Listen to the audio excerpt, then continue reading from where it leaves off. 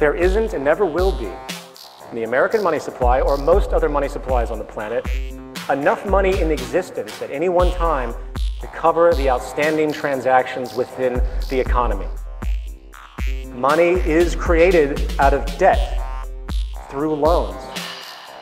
And interest is charged for those loans, whether it is a government bond or a personal home equity loan.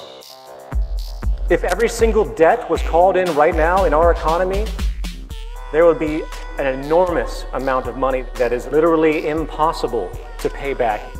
This is a central reason why stratification and inequality is literally built into our system.